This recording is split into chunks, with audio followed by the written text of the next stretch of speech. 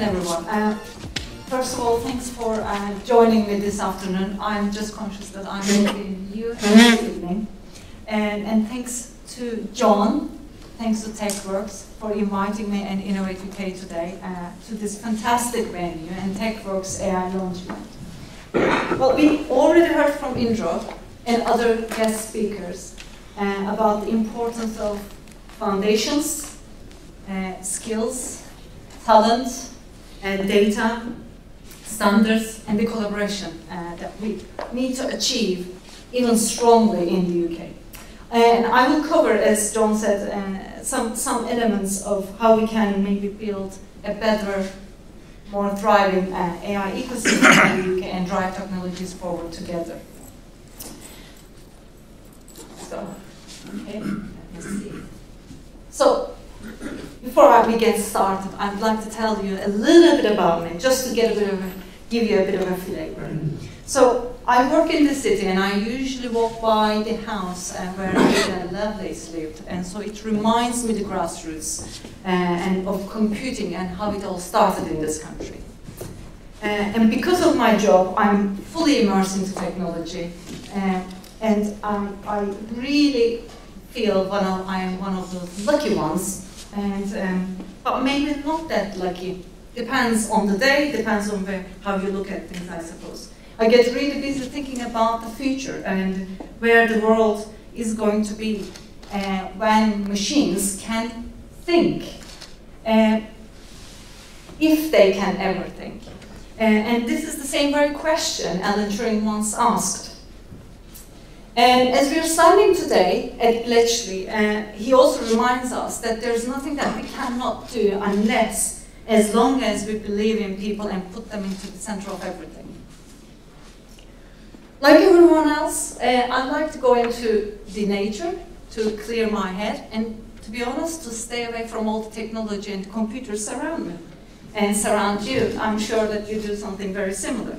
And I walk by 3 bridges along the Grand Union Canal, and it's fascinating to see that bridge. If you haven't seen it, I would encourage you to really go for a walk around along the Grand Canal and see this magnificent intersection of a railway, road, and a canal crossing each other. It was built by Brunel, one of the most ingenious mechanical engineer mechanical and civil engineer of the UK. The 3 bridges remind me every day when I go walk around the heritage that it left to the next generations that followed Brunel, and what we have is heritage of engineering intelligence in what we have here in our grounds here.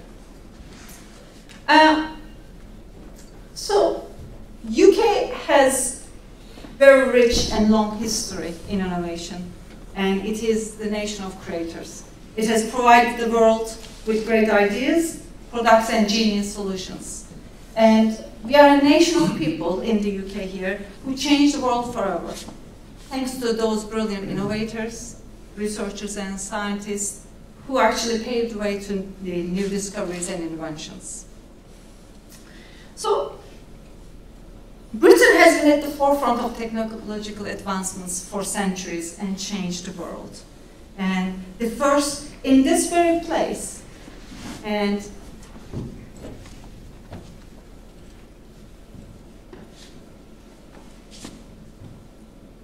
sorry, I've just lost my thoughts about this. So, we were at the forefront of the technology for centuries, and if we jog our memories, we will remind ourselves that British inventions, from steam engine to ATMs and to internet, they changed the world. And since the Victorian era, the Britain and British inventors solved big problems and made lives easier. All the problems were frustrations. So what we do, we are good at solving those problems and take away the frustrations from people.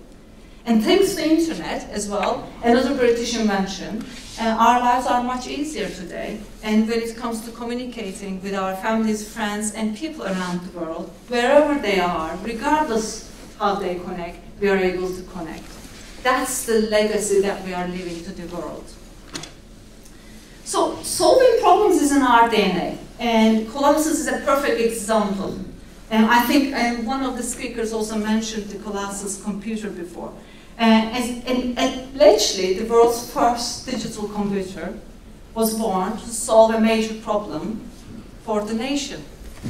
And although it wasn't made public until decades later, and it was the machine used by a diverse, talented group of people to break the coded messages of the World War II era in order to keep this nation safe. So Colossus was the perfect product of intellect and brilliant engineering. And it was the result of a discovery process that involved considerable amount of trial and error process and considerable amount of trial and error of ciphering. Fast forward, today, tech descendants of Colossus computer are everywhere. Those smartphones are everywhere in our pockets. We cannot almost live without them. And from that era, back from Colossus now to smartphones, we are in another era of engineering. Engineering AI microchips, engineering supercomputers. So what does it mean? It means human creativity and ingenuity continue to prevail. We are yet again in another era for fixing world's biggest problems and challenges. I don't know about you, but I feel like it feels like a full circle moment. So since Colossus in the last 80 years, we have come so far, but it didn't feel so far. It was gradual but fast, and we reached the era of digital revolution, one that is promising to power the future of this nation. And the ongoing automation and in traditional manufacturing and engineering practices using modern smart technology, I think, is kind of blurring the boundaries between our physical, digital, and philosophical worlds.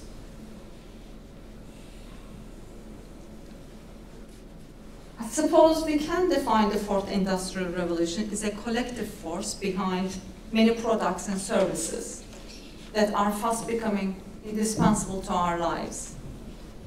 Think about global positioning system. Think about voice-activated virtual assistants, personalized TV recommendations, and the list goes on and on. The Industrial Revolution probably be described as the advances in digital technologies like artificial intelligence, the Internet of Things, genetic engineering. Possibly it's the fusion of all. I think over the coming decades, we will see further acceleration of the technology.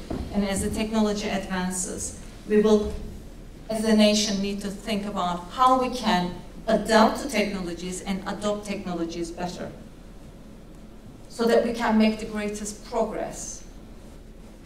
Equally, the future of those nations will rest on talented people, of researchers, engineers, and innovators who will make, again, the new discoveries and inventions.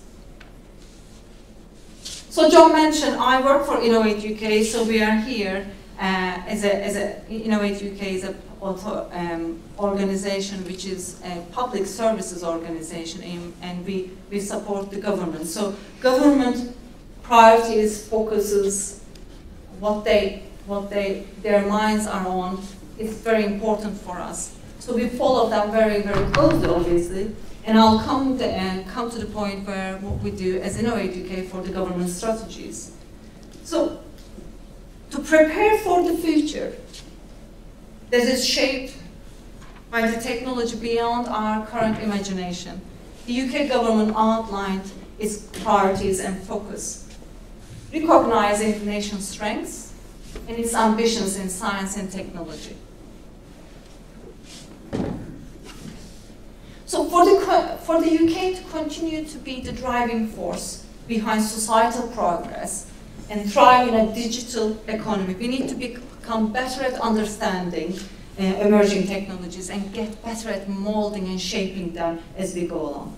So this slide is trying to show you the breadth and the depth of the strategies which have been published by the government over the past couple of years. So they are pathways to the future, so to speak, and give us a steer to why we should become better at connecting ecosystems, how we can form them better, why we need to speed up harnessing the assets and the resources of the country better, and how we can leverage UK's leadership in multiple technologies more competently so that we can truly unlock the power of innovation for the whole country and the world. So, who is Innovate UK? What we do? As the UK's national innovation agency, Innovate UK delivers on UK government strategies. And we are a bunch of curious people, and I have my colleagues today in the auditorium as well. We passionately work across the government, industry, and academia to foster innovation. Our primary mission is to help businesses grow through the development and commercialization of new products, services, and new business models, supported by an innovative, agile, and flexible ecosystem. Well, Innovate UK also plays a central role in delivering government's vision for the UK to become a global innovation hub.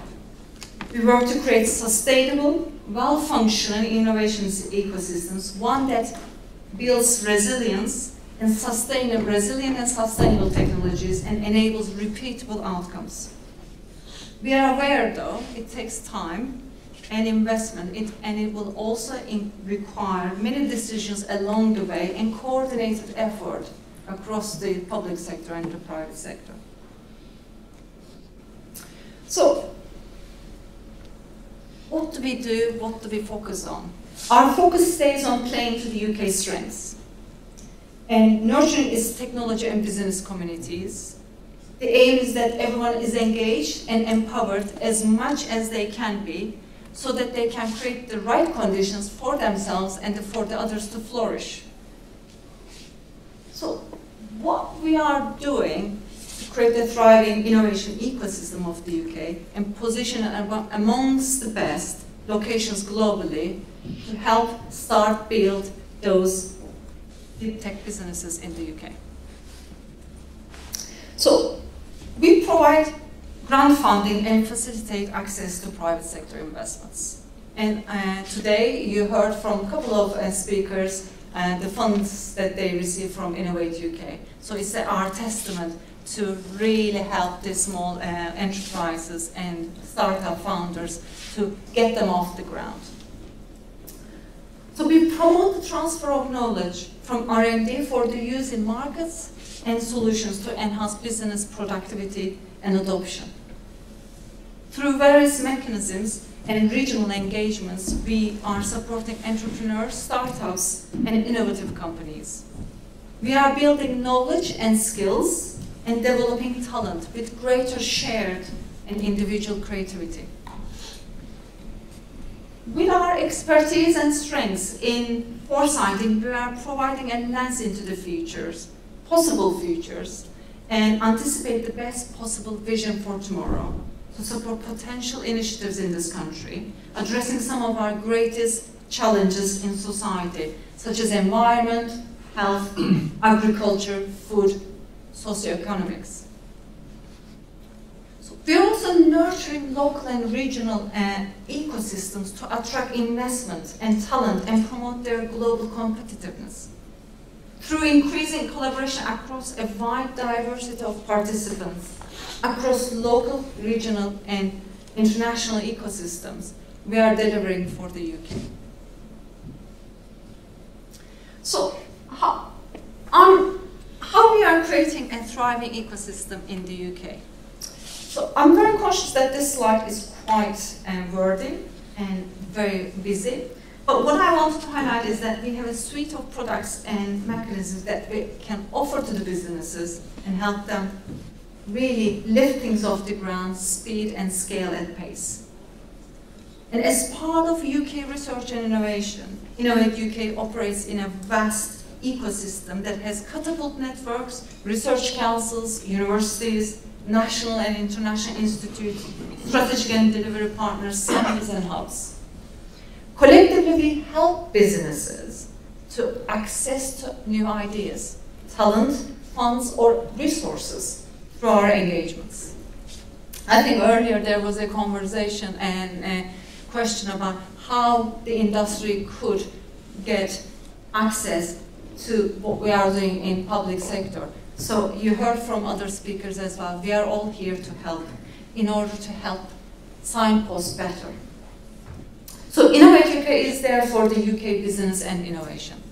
And if you are starting a new business or a business who wants to speed up your commercialization process, or you're a researcher or an academic who wishes to grow an idea into a business venture, we are here to help you. Similarly, you could be an established organization wishing to solve one of your complex problems in your business process, or a solution, or a product, or a service, or you are thinking of changing your business model. And you want to get an access to the latest cutting-edge R&D technique. Or you're an R&D or RTO organization who have keen interest in improving your bottom line through innovation and deliver results for the greater good. It really doesn't matter. It really doesn't matter what stage of business you're in, whether you're a small organization or a big organization, or the type of the organization you have. We can help you become a stronger contributor to the digital economy. So, what is, we heard about AI today, the whole day, you know.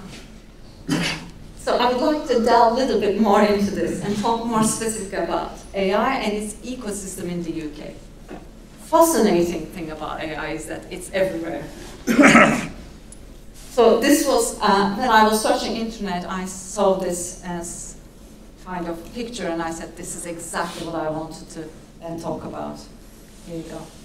So a few years back, Future of Privacy Forum published the landscape of AI to explain the wide-ranging technologies it covers and how broad the spectrum is and what it does from simple automation to complex independent decision-making process. Between the two ends lies a range of AI deployments that use inputs of changing complexity, varying input, generating outputs of equally varying degrees of complexity and outputs and sophistication. Similarly, the AI landscape in the UK is very broad with varying degrees of AI deployments. AI is critical technology in the UK and attracts a lot of attention. We have a vibrant SME landscape which has grown in the last 5 years.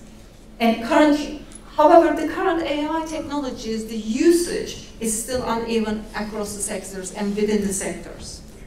So sectors like transport, for example, or construction are lagging behind sector leaders like finance. However, we are a world leader and leading player in AI technologies and have been ranked, the UK has been ranked as the 4th in the Global AI Index. Although we made huge progress in the past recent years, the transformative potential of AI technologies is far from being realized.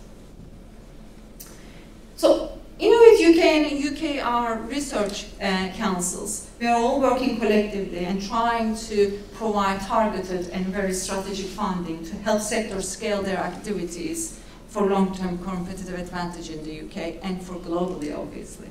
One of those targeted programs is Bridge AI. We heard from other speakers as well about Bridge AI earlier. It tries to provide our businesses and institutions and the resources, the tools needed to build a strong foundation in AI and helps them develop a blueprint for business expansion and growth. So let me dive a little bit more into AI just to give a little bit more information and a recap from what we heard previously. So it is, the name Bridge AI, we wanted to bring AI and everyone in the ecosystem, from the developers to the users, come together so that we can develop the responsible AI technologies and deploy those trusted AI services and solutions and products. The program is building AI capabilities, skills, whilst developing ever more successful business communities to stimulate the adoption and diffusion of AI through a vibrant AI ecosystem across the whole economy, across the whole UK. Bridge AI currently it's UK's flagship program with about 100 million investment and being delivered in 4 target sectors that are important economically to the country, and with our strategic and delivery partners that you see on the bottom of the slide. So Bridge AI, the significance, the AI on its own is very significant. It's a catalyst. We cannot really overstate its importance. From medical sciences to the creative industries, it has the potential to supercharge every part of our economy and society and our lives. But to drive adoption, we'll need to put people first and adopt a new way of thinking about technology, business, and execution, underpinned by new business models and decision-making processes.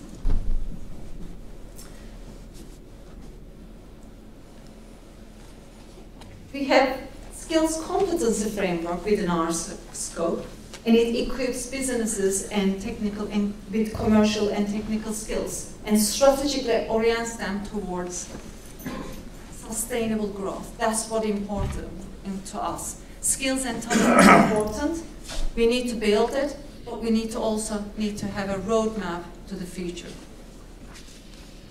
Similarly, you heard from Indro that we have already supported more than 2,000 companies, engaged with them with their upskilling and reskilling programs. Similarly, we have multiple accelerator programs to support startups and scale-ups through investment in mentoring and training.